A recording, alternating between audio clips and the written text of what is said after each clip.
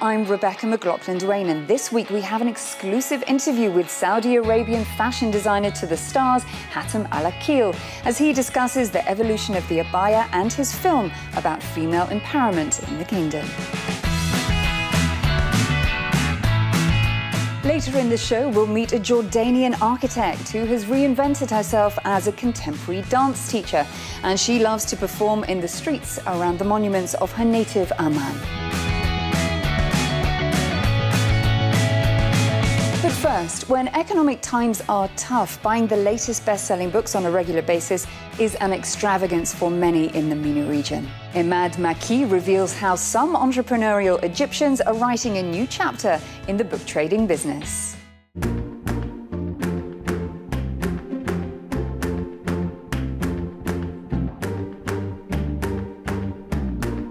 This is Al Ataba Square, Cairo's busiest and most famous market. It is known for low-grade products and cheap merchandise. It's not known as a hub of culture, but behind this facade, there lies a cultural treasure, a book market that young Egyptians come to in big numbers for good bargains.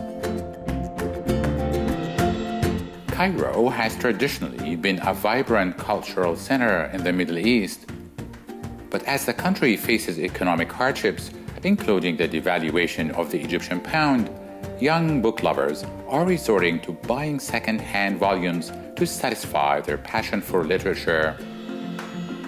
This form of recycled reading is rapidly becoming a trend. You can just send me to a place where I can read stories and I will ask for nothing more. We are students and we don't have much money. Here, we can buy 5 or 6 books for the price of 2 elsewhere. At fancy bookstores like Diwan, in the upscale neighborhood of Zamalek, international bestsellers like Harry Potter or The Diary of a Wimpy Kid are selling for more than 250 Egyptian pounds. That's $15 US. In Azbekiyah book market, they go for less than $1 US. Heba is the only female second-hand bookseller in Azbekiyah market. Her trade is something of a family tradition, with her father having been in the same business. Her father once told her that books were the most important thing in life.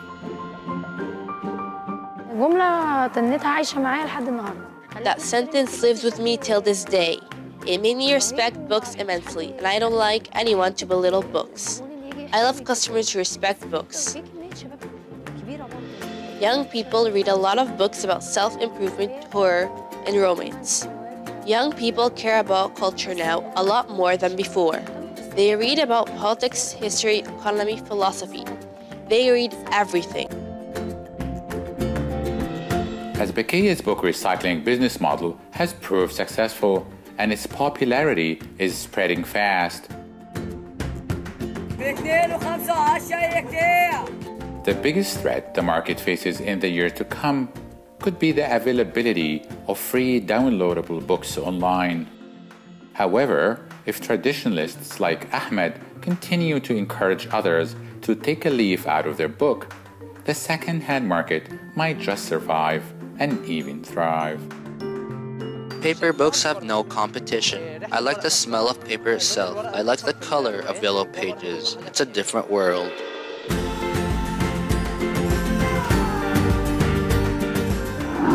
Few Saudi Arabian designers of robes known as tobes and kunduras can claim to have dressed American rapper Snoop Dogg when he came to the region. But Hatem Alakeel can do just that. He sat down with Inspire for an exclusive interview to talk about the social and economic changes he's witnessing in his home country and, of course, about the shifting sands of traditional fashion.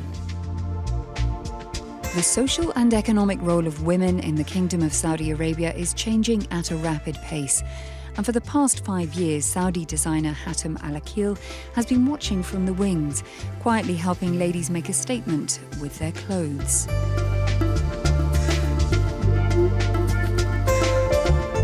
Instead of conservative black abayas, Hatem created kimono-inspired long jackets with geometric collars and intricate embroidery, and the pieces have sent ripples around the region.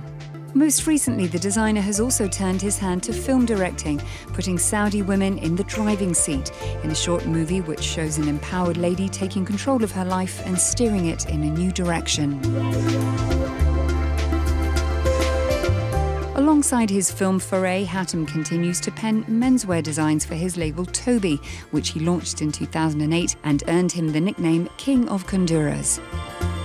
Reflecting the designer's international upbringing in Jeddah, Switzerland and Boston, his robes are diverse and unconventional, given their sharp silhouettes, statement colours and contemporary flourishes.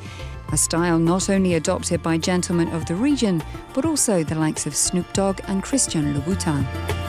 Hatem, a very warm welcome to Inspire Middle East. Thank you for speaking to Euronews. Thank you for having me. Across all of your ranges, women's wear, menswear and children, how far can you push the creative envelope when it comes to design, especially within Saudi Arabia? But with the men's, you really have to stop at a certain point, especially if it's something that's, practical and everyday wear, there's only very few pieces, the Snoop Dogg, the Taube, the creative Taube, the ones that are more red carpet fashion piece statements. But the ones that we also need to take into account is the everyday wear, classic taubes that still have my twist, but need to be more practical. The abaya, the traditional garments worn by women across the Middle East and often North Africa, has undergone something of an evolution in recent years. How do you view it from a design standpoint? There's a whole modest movement now that's kind of, become quite a large trend.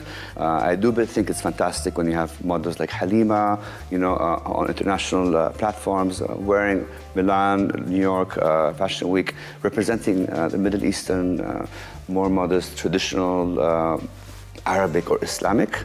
I'm giving you so many words because this is what it represents. It represents many things, not just modest, it's many avenues of what our culture is about. I'm curious to know, living and working in Saudi, how are the changes that we've recently heard about affecting your day-to-day life? See, I think there's more opportunities. I think certain doors that were closed then are open now in different industries because of the lack of corruption and no tolerance for corruption as well. It's not so much who you know, it's what you know and what you're able to offer. Tell me about your latest film, in particular with the Saudi woman behind the wheel of a car. We chose a lady like Bayan Lanjawi, who is basically represents what the millennial is educated, young, is an entrepreneur, is an influencer. Video is about empowerment. And at the same time, it's a very simple story of this lady walking out of her house where she finally, gets to dream, and she is into a new reality, found a new freedom and freedom to drive. I think the whole movement of the word Sa'aqood, which is the name of the campaign, Sa'aqood, I will drive, has different meanings. One meaning is I will drive, and the other meaning is I will lead. Hatem, it's been a pleasure. Thank you so much for speaking to us today. The pleasure is entirely mine. Thank you. One Jordanian architect turned dancer has taken to using the buildings, streets and staircases of the capital Amman as her stage. Salim Saeed stepped into the world of the choreographer, who has taken the lead in building a stronger dance community in her city.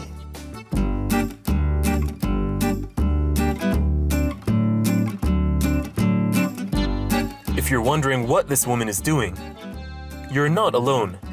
Shireen Talhouni is a contemporary artist doing something called site-specific dance, which means her movement is not confined to the walls of her room. The city, corridors, people on the street, all the world is her stage, and Shireen merely a dancer. On a stage, I feel the sets are normally just decorative, or, it's different. With site-specific work, you're trying to highlight something about the environment through the work itself. Like in the city of Amman, which is known for its long staircases. To get a feel of what it's like for a disabled person, she moved down the stairs without lifting her head. And she just happened to be 7 months pregnant. Where did this idea of connecting movement and her surroundings come from? Well, Shireen was a working architect until the age of 30, when she was inspired to pursue her passion for dance.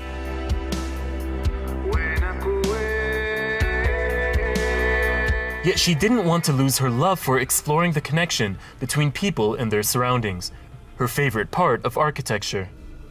I used to love that process, you know, researching and looking at how people live and discovering things about a place from observing it. But then we got to the building part. I always felt, now it's this part. Shireen is a woman doing it all. She's an architect, dancer, mother, and also a teacher. On top of all that, with her class here, she wants to develop Jordan's dance community. It's a space in Amman where you have space to be yourself, really be yourself. In a way, I think the city doesn't offer those kind of spaces. Being able to express sensuality, this is not accepted in our society. Especially for men, I think it's kind of shameful for them to express in their body except through rage. This is especially true for 20-year-old Mustafa Al-Shalabi. For him, this is not just a dance class. It's an escape from the pressures of everyday life. In this hour, I have no shame, no judgment, nothing, literally nothing on my mind. A complete hour of happiness. It's a therapy. I mean, people go to a therapist, I come to this class. Dancing is for everyone, but in this society, it's not for everyone.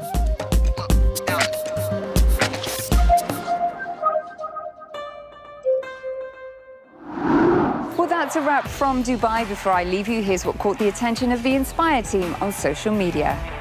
Popular lifestyle blogger Anjud from Saudi took this sunny snap in her shades and embellished abaya. Dina from Jordan uploaded this clip of her dance class rehearsing in Amman. And Egyptian book reviewer Jasmine shared this image of her shopping at an eclectic store at Cairo's International Book Fair.